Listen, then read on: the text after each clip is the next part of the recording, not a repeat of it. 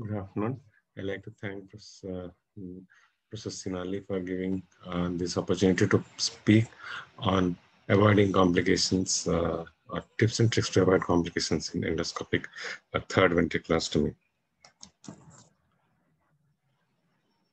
Endoscopic third ventriculostomy is a common procedure which is done, and the many complications has been described um, by different people. That is one of the popular publication from Professor Drake.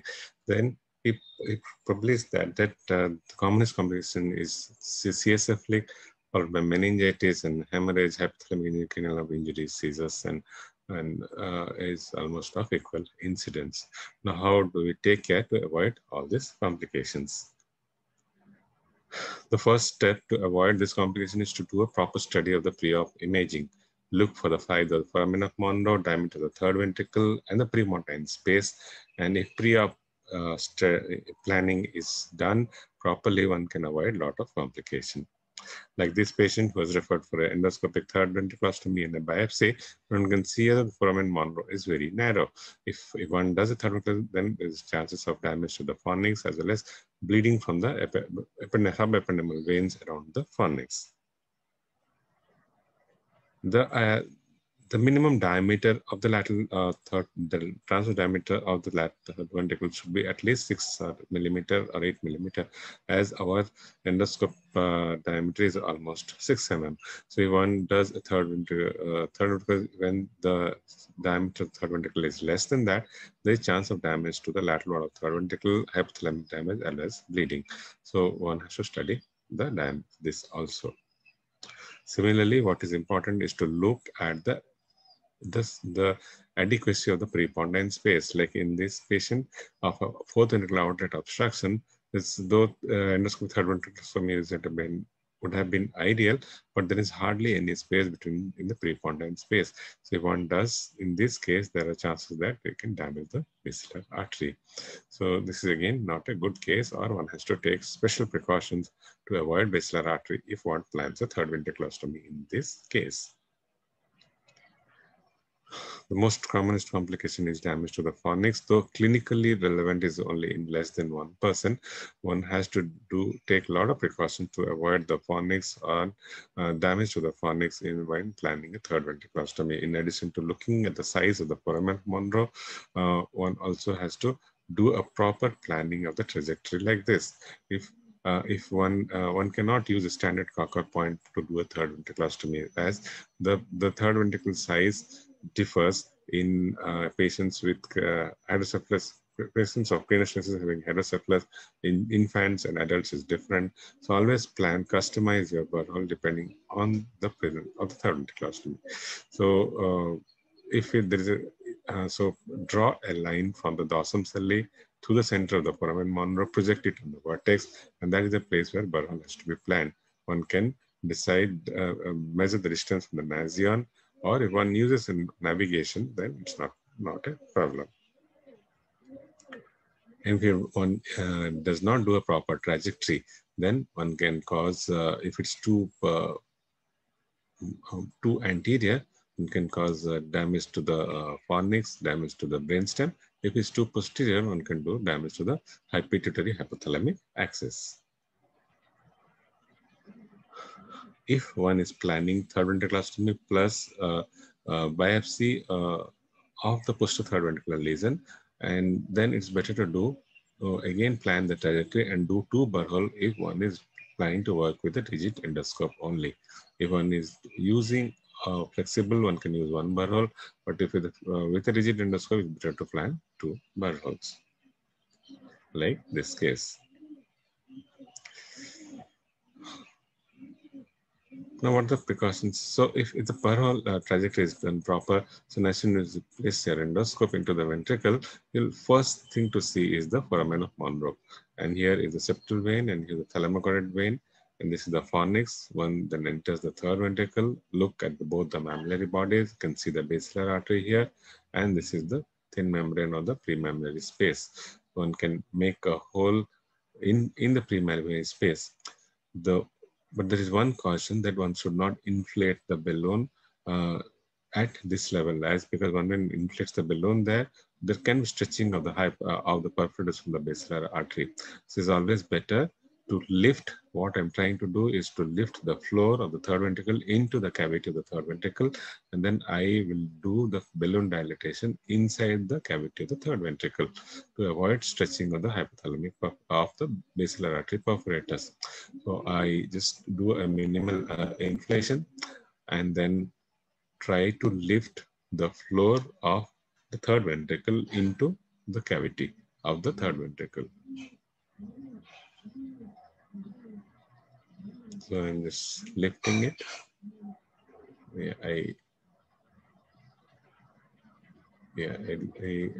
And then do a progressive dilatation and keep the inflated balloon for 1 or 2 minutes to achieve hemostasis. At this point of time, there can be bradycardia. If there's bradycardia, one has to deflate it. So I can see here, I'm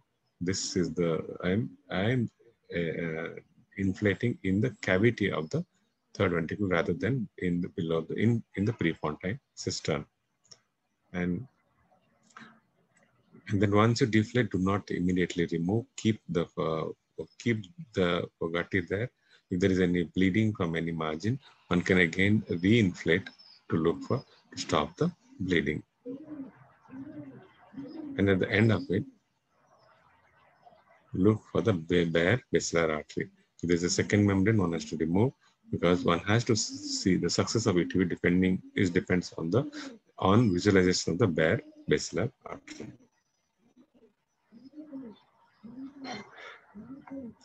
The other complication is interventricular bleeding due to subependymal vein injury. Subependymal vein, to avoid subependymal injury, the prescribed method is to use a peel-away sheath, so that it helps in multiple passes as well as helps in subependymal bleeding. One should particularly avoid endoscope with the sharp edges to avoid subependymal bleeding, but and peel-away sheath whenever is available, one should do, and none the patient can afford because it's $100 to $200. In a setup like ours, where we try to do a lot of cost cutting, so we use brain cannula with a glove, with the cut finger, the glove cut tied on it, and then you inflate syringe to use as a hemostatic and agent, and a peel-away and a sheath-like thing. So use the brain cannula and create that trajectory that created an atraumatic or a trajectory which is already hemostasis has achieved. And if there is any inadvertent subarachnoid bleeding, that will stop by keeping the inflated balloon for 2 minutes. And once we do that, while introducing the scope, one has to do a continuous irrigation with saline. When you do a continuous irrigation, it keeps the tract open for multiple passes. So one will not damage any multiple times. Like this, you can see here very clean tract. And when you keep continuous irrigation, it remains open and can go in and out multiple times, and you don't need a peel-away sheath. The fourth most common complication is when you do the third ventriculostomy. The complications happen if it's not transparent, and if the floor of third ventricle is very thick and one cannot see the structures. That is in opaque third ventricle, or when a thick membrane. When you try to do a puncture, that causes traction on the lateral wall of the ventricle and causes the hypothalamic and the hypothalamic nuclei damage. Now, this opacity has to be predicted before by doing a contrast MR, especially in a hydrocephalus due to shunt malfunction or a post-meningeal hydrocephalus.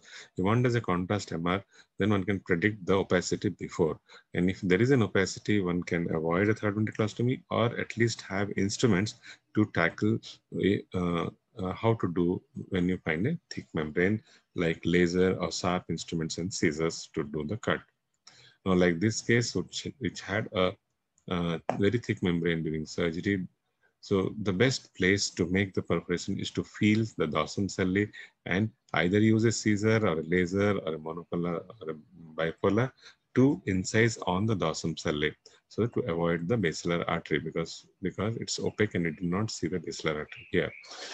The other common is when you use multiple instruments, do not introduce the instrument when your scope is in the third ventricle, as the initial few minutes of the instrument is blind to scope. So always come back into the lateral ventricle. You introduce all your instruments in when the scope is in the lateral ventricle, so that inadvertent injury is avoided to the ependymal veins. So in this case, we used a laser. Laser is quite useful in thick membrane. We identified the dorsum and incise the floor along the dorsum.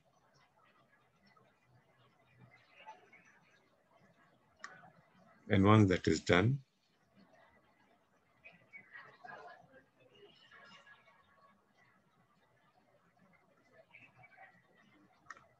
and then Fogarty was used to dilate it.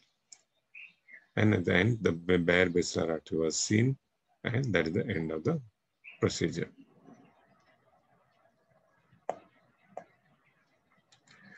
But in spite of taking all precautions, sometimes we land up with vascular injury. Or when we have a wrong indication like this, is inadequate space, the basilar artery, hardly there is any space. And this was one of the one case we done in 2014, 8 years ago. And this is what happened.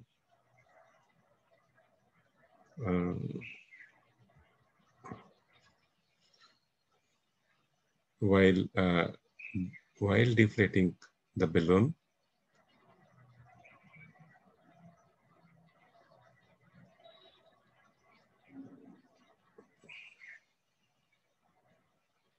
so that time I was not had a sudden bleeding. So it's not bringing the flow of third ventricle into the cavity of third ventricle. But what is important is never, when you deflate, never be in a hurry to take out the Fogarty.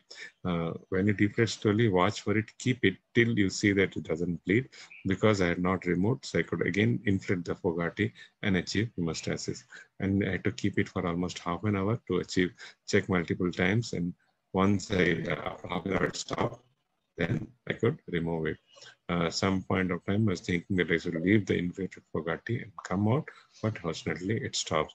So more important is to avoid dilating in the preponderant system, and then do not be in a hurry to remove the Fogarty catheter. Keep it in that place, so that in emergency situation like that, one can inflate and achieve hemostasis. Otherwise, there is no way one can achieve hemostasis in complications like this. So if it's to avoid basilar artery injury, one has to avoid sharp tips of the endoscope, or sharp tips of the sheath, and if it's a opaque one, always make the incision on the dorsum cell. If you predict before that it's a thick membrane like a supracellular, this case supracellular arachnoid cyst, we wanted to do a cystoventriculostomy and a cystonostomy, but we expected that the floor of the third ventricle will be thick, so we did an MR angio and integrated with navigation. During surgery, if one has a Doppler, one can always use a Doppler. We don't have a Doppler, but we integrated with the MR angio. The other common complication is hypothalamic damage. And hypothalamic damage usually happens because of when we do traction on the floor of third ventricle. If it's an opaque membrane and we use a blunt instrument, that causes a traction on the lateral wall of the ventricle, and in turn this nuclei gets damaged, and you can have diabetes insipidus or obesity in these cases. So always use sharp instrument or a laser if you have a thick floor, so that the floor of third ventricle is not moved, or traction can be avoided.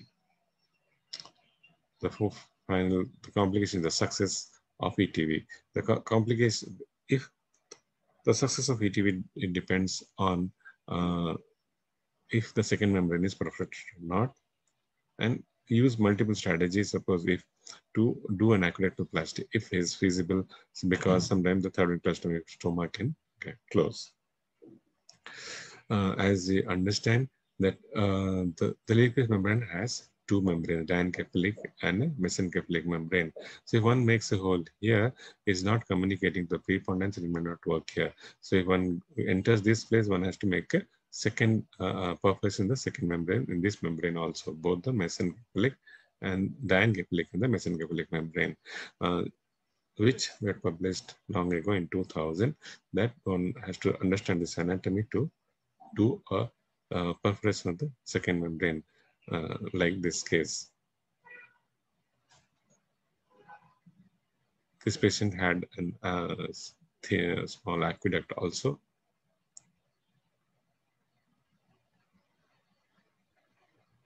So after doing the third ventriculostomy, we still found second membrane, did not see the bare vessels. So we had to do with using laser to inside the second membrane.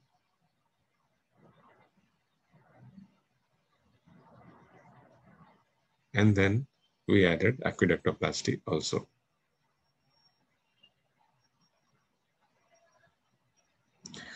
The final complication is combination is CSF leak, and CSF leak incidence is almost varies from 1.6 to 4.4%. Now, in this paper published in 2007, they said that using a pedicle pericranium, plugging the cortex helps in reducing CSF leak, and we have been using also this technique, and it has helped us in reducing our CSF leak to almost zero.